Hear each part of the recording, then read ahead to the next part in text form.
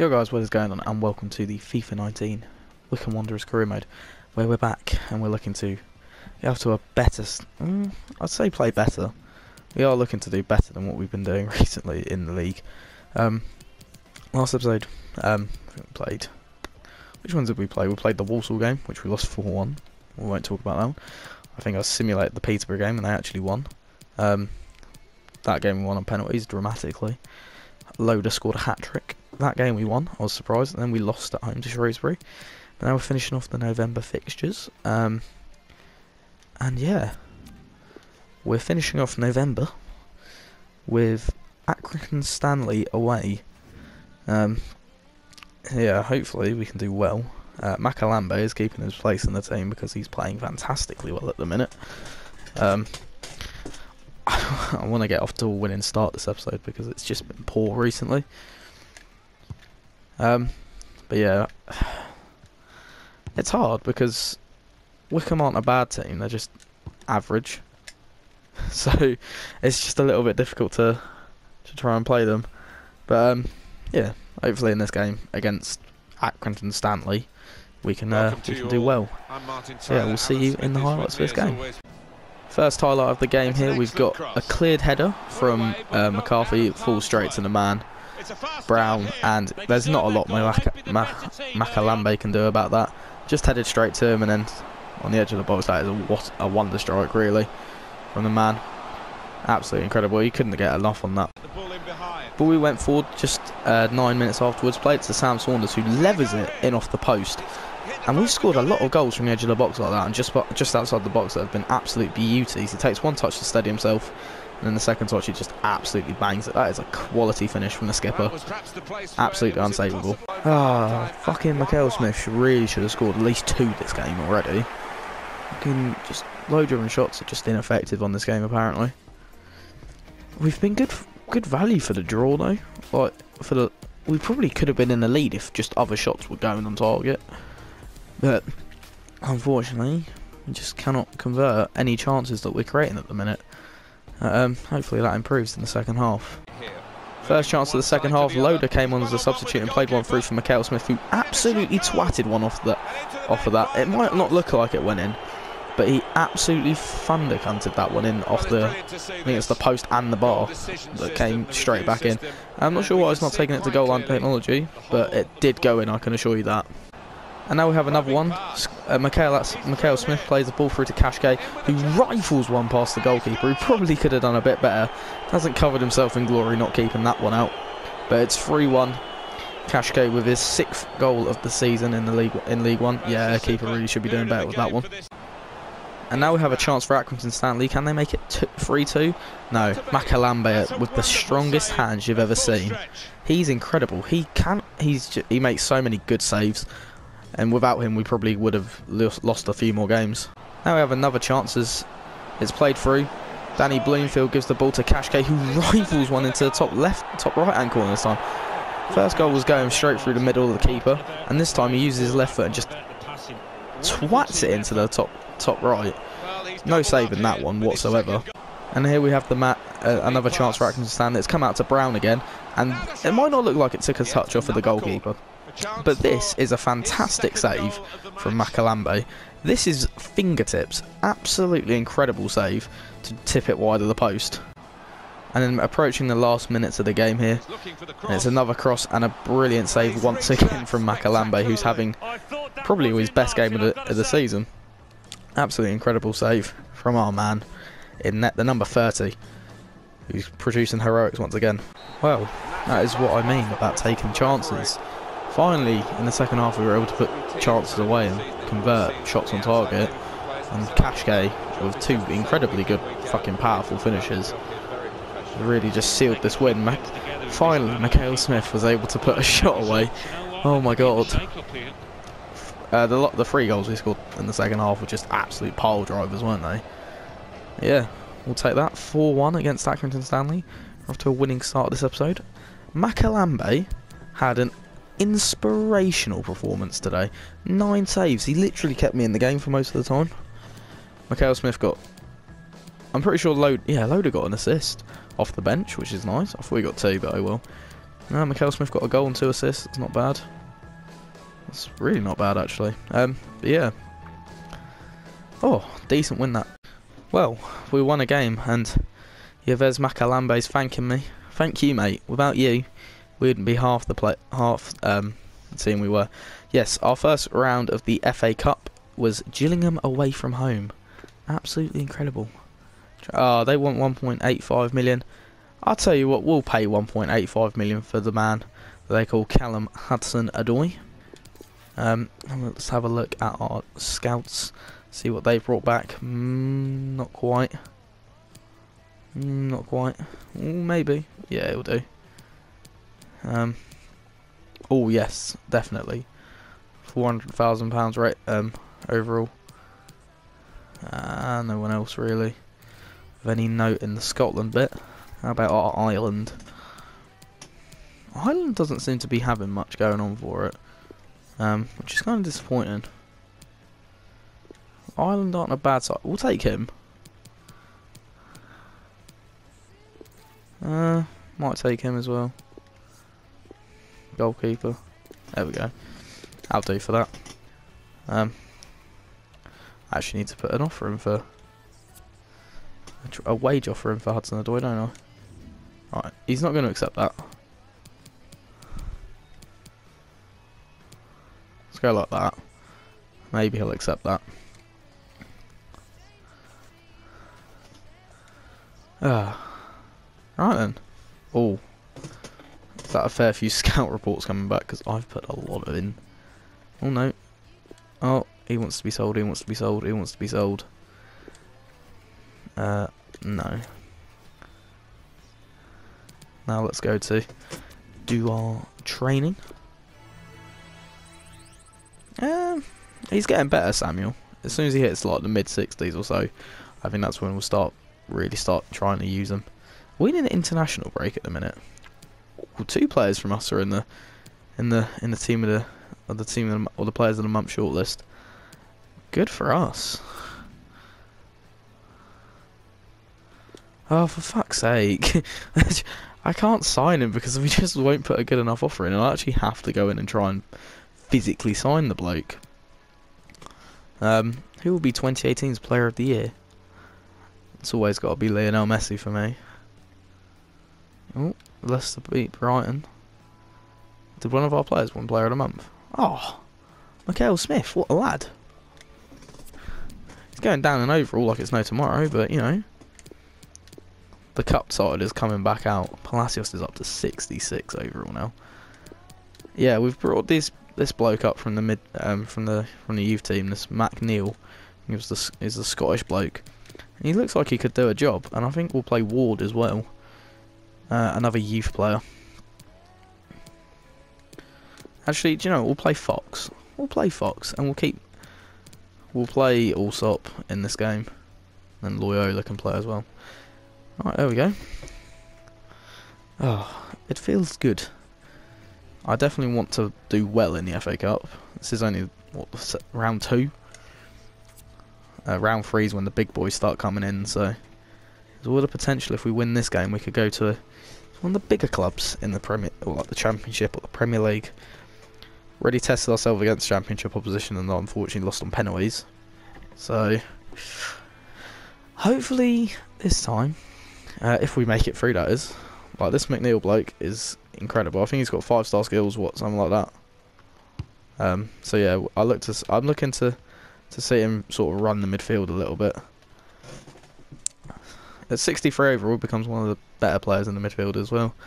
Yeah, I will see you in the highlights for this first FA Cup match of the season. Well, first highlight of the game is for Gillingham, and they cross it into the box, and Loyola can't get the ball, and he's swapped positions with Fox for some reason, and that's why it's a mixed match, because he wasn't ever going to win the header anyway if he was there, and he just allows him all the fucking free space in the world to get that header away. It's fucking stupid. Another chance for Gillingham in the 7th minute there, and it's crossed into the box yet again, and yet again, who's not defending it properly? It's Loyola. I cannot stress enough how much he is pissing me off at the minute. He's in front of him as well. How is he allowing him to get the fucking volley in? What the fuck? No, brilliant pass from Connolly. sends through Williams, who fires and tries to get us back into the game with a brilliant little finish. Just absolutely pile drives it past the keeper.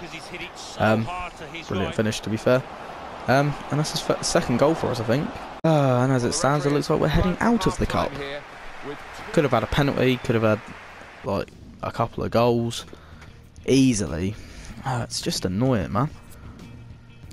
Fucking, it's really quite frustrating that we're the way we went 2-0 down. Loyola at the back is a liability. He genuinely is just shite. It's terrible.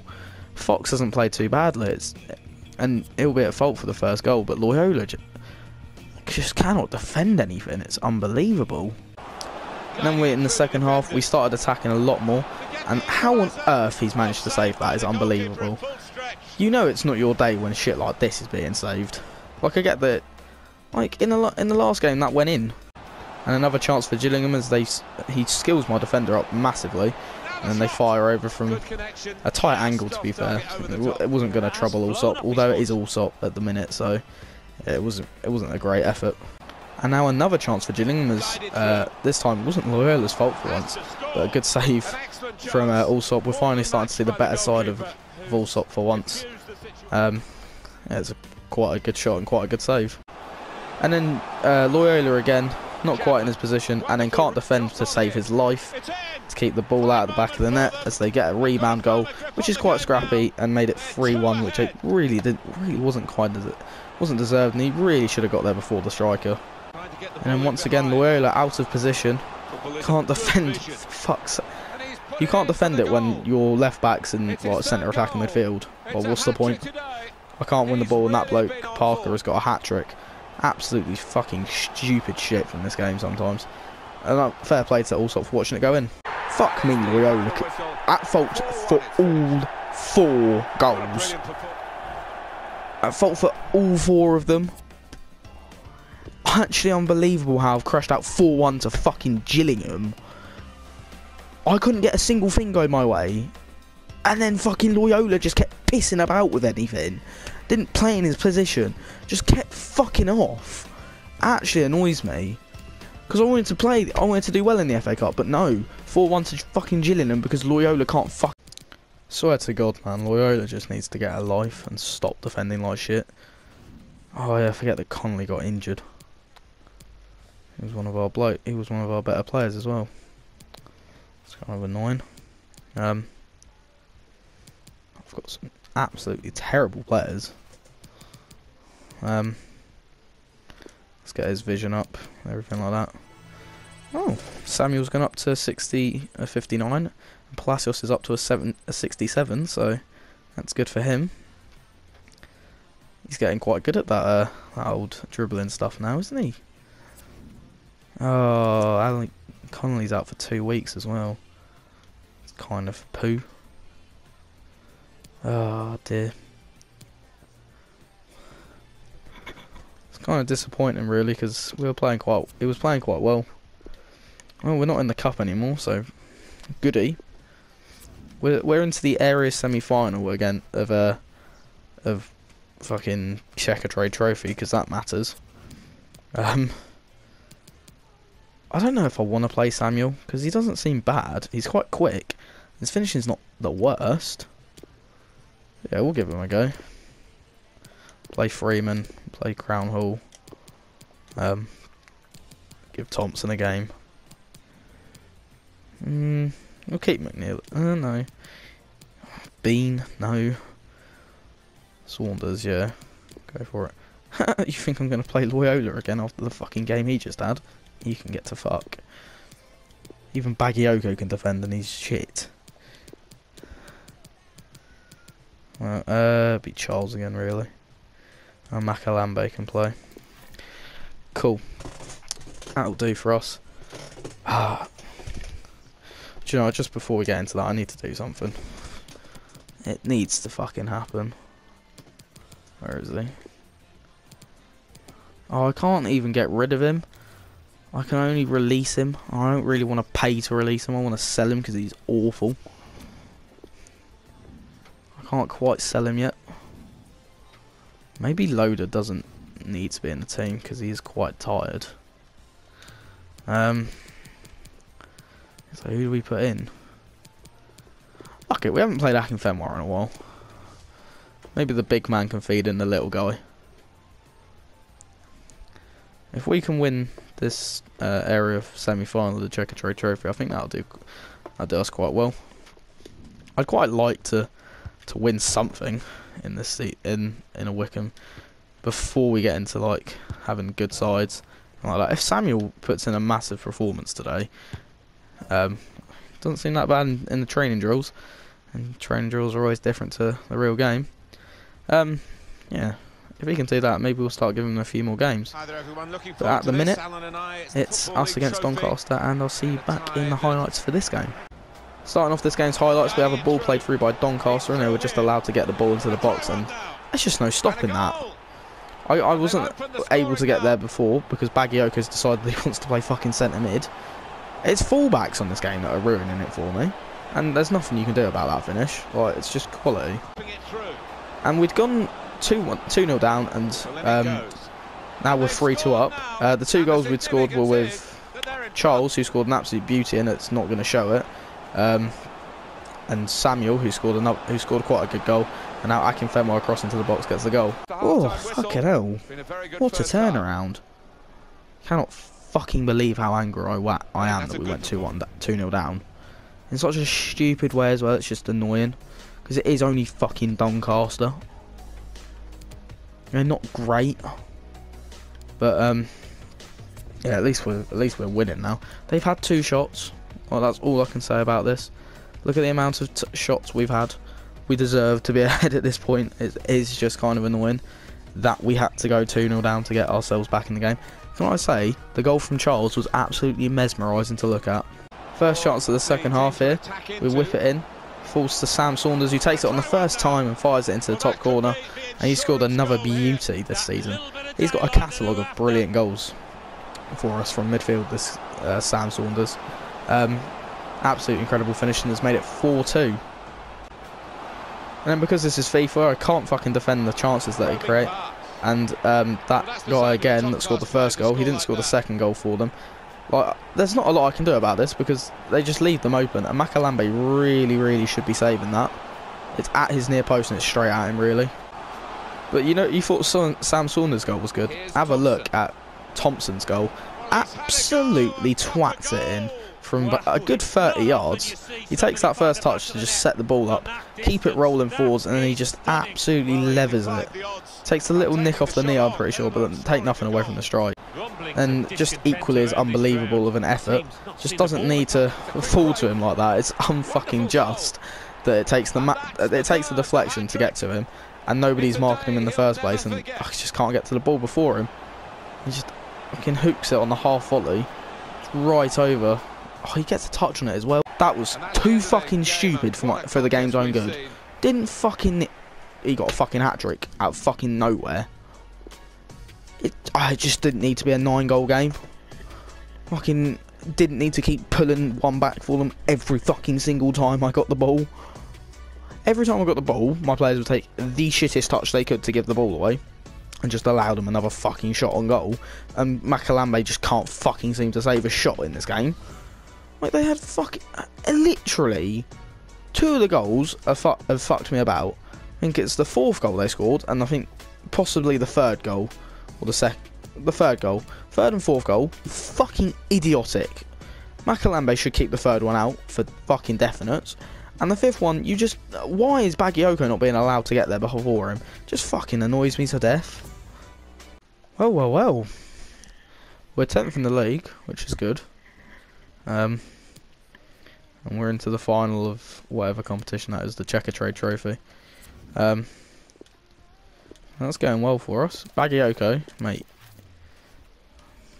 You've played 1 game and you're not feeling up to it. What the fuck is wrong with you? Well, I've got to play Jacobson because I cannot fucking be bothered with how bad Loyola was. Kashke is going to play. Gape. Palacios is going to come back in. We'll get Mikhail Smith up there with Loader. That'll do us for this team selection. Right, unbelievable. I'm gonna sim this game against Gillingham. Gillingham, the team that beat us 4-1 in the FA Cup. Hopefully we can not lose 4-1. Oh wow, we've won 2-0. Fuck me. An away sim is more impressive. It's harder to win than a home sim, but I've won more away sims than home sims this game.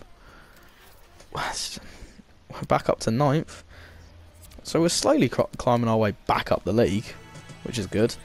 McNeil has gone up, his vision's going up as well. Sprint speed on Samuel's going up as well. We're getting there. We really are getting there. We're not on track. I don't care. Maybe. We're only 4 points off the top 6, so there's every chance we could be ending up with a playoff spot in this season. We'll have to keep trying our hardest. Do I want to sim this game against Wimbledon, or do I want to play the game against Wimbledon? Lalas Ubikar. Okay, I don't care. Monthly scouting update for England. Wow. These are some especially bad players today. He's the only alright one. Wow, that was awful.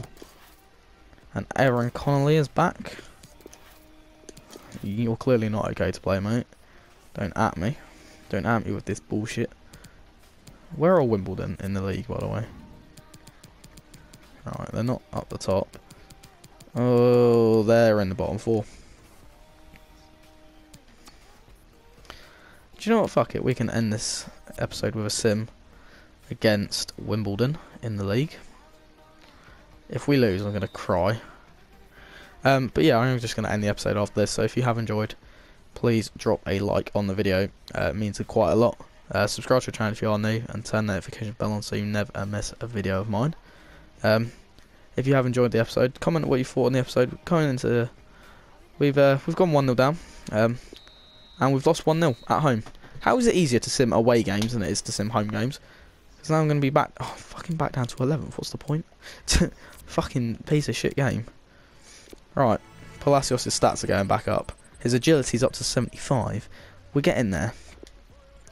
Palacios is going to turn into a world beater a few seasons. Charlie looks disappointed not to start. I don't get why the board are so angry with me as well. I mean, I'm doing an alright job. Who got player of the month? Oh, we saw, didn't we? I'm a fucking idiot, aren't I? Why is Jason McCarthy the guy to... Oh my god. Management is poor. Fuck yourself.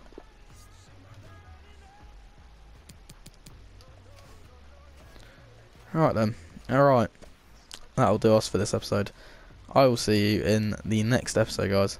So peace.